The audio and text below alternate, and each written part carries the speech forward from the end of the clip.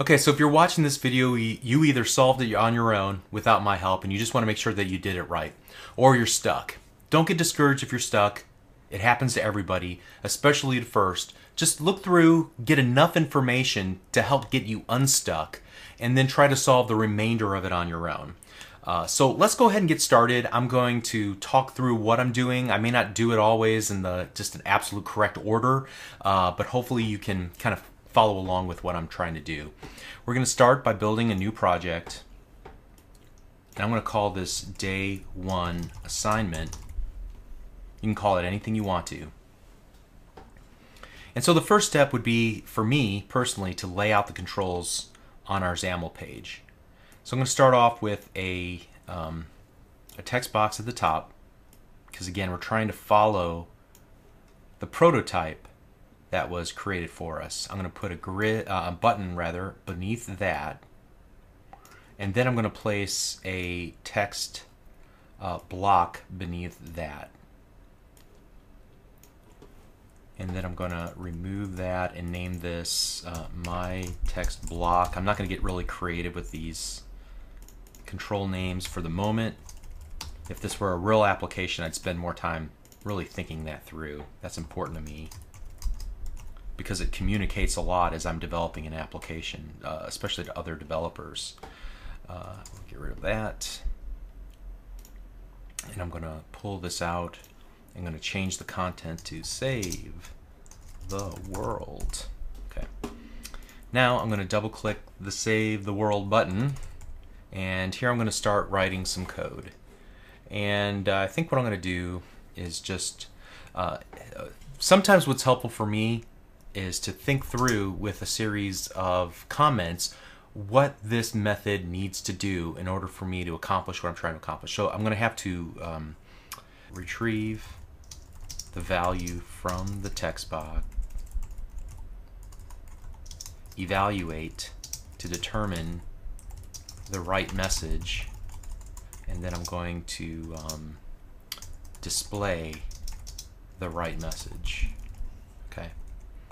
Now later on I can edit these or delete them. They're just little helpers for me mentally to remember what I'm doing. Often when I'm working with beginners, they have the concern that I don't know where to put the code, I don't know what should go first. Sometimes speaking in a paragraph form or in a series of to-do steps helps at the outset to decide how to structure the code to make it do what you need it to do. That's why I took this step. Okay, so first off, we're going to go string message equals my text box.text. And there's a number of ways I could have done this. I could eliminate that altogether. Actually, let's do this. Let's change this up. I'm going to change the use of the word message. I'm going to set that to an empty string for the moment. Here, I'll test for my text box.text. If it equals, then 4, 8, 15, 16, 23, 42, then else. Okay, and then message equals recalibrating energy core ... complete. Or I'm going to set the message equal to failure. And then finally, I'm going to display that message, my text box block.text equals message. All right. So now let's run the application and test this so far. All right, so 4, 8, 15, 16, 23, 42. Whoops. Well, I didn't hit the page up button so I could use my keyboard. I want to type this in quickly. 4, 8, 15, 16, 23, 42. All right, so that case worked. Now I'm just going to back it up, delete one of the characters, and test for the failure condition. Okay, so this almost works perfectly. There's two things I need to do. Change these values here, and then also I want the input scope to appear automatically whenever the application loads. Since that's the most important feature of the application, it should be what the user gets to do immediately without having to take an extra step of touching the text box to indicate that they want to start adding text to that text box. So what I'll do is stop debugging for just a moment. I'm going to go back to my main page XAML. I need to get to the loaded event of my of this phone application page, that topmost component or piece of a XAML page. And you'll recall how we did that in a previous video was I clicked on this document outline icon in the lower left hand corner of the XAML designer page, and then I selected the very top here, the phone application page, and then came over here to the events tab in the properties window and then double clicked the word loaded. And so now what I want to do is put my text box dot, remember what that was? Focus. Whoops, focus. Alright, so that will solve one of the two problems I have. Next up, and this is a very simple change, I want to just select the text blocks up here at the top and modify the application name, which we'll call the Brahma Initiative.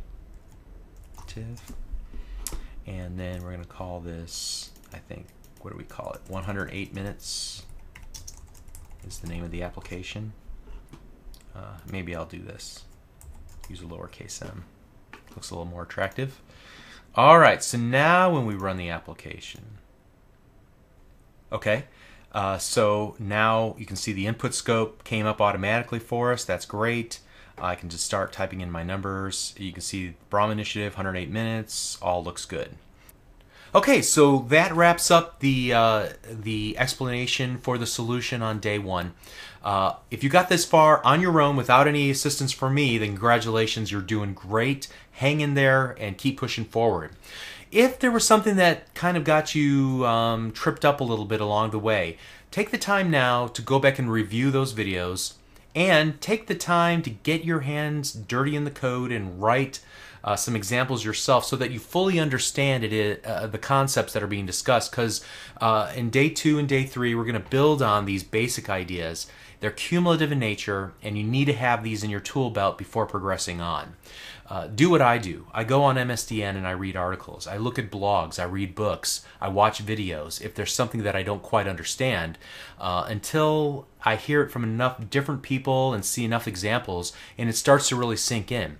I can't underestimate the importance of doing that as you're in this beginning exploratory phase of learning how to program. So stay with me. For day 2, we're going to now transition our knowledge from C#, continue to learn some more things about it, and then move on into Silverlight, which we've been using, but we've kind of swept that away, and I've kept saying, just wait, we'll talk more about that on day 2 and day 3. Well, now that time is about to come. So hang in there, you're doing great. We'll see you on day 2. Have a good day.